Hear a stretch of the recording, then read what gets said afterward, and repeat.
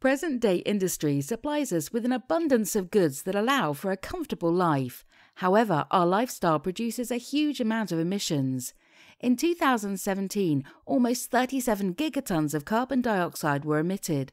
Released in the atmosphere, it is one of the major drivers of climate change. On the other hand, carbon dioxide is the primary source for life on Earth. Plants use the energy of the sun to transform CO2 and water into the carbohydrate glucose and oxygen. Within the Horizon 2020 project CO2EXIDE, a group of researchers from 10 European countries took the natural process as an example.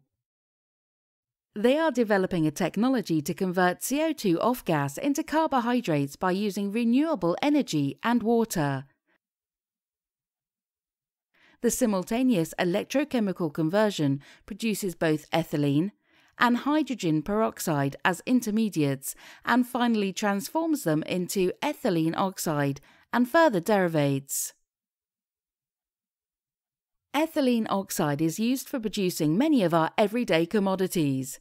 Until now, it is derived from crude oil, which is a highly energy-demanding and emission-intensive process.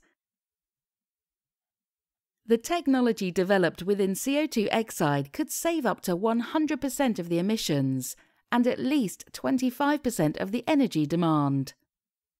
The project CO2EXIDE aims at the production of renewable ethylene oxide from the recycling of CO2.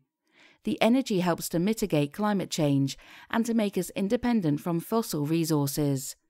Inventions like this could be the key for a future industry that respects the ecological boundaries of the planet. CO2EXIDE has received EU funding within the SPIRE initiative, Sustainable Process Industry.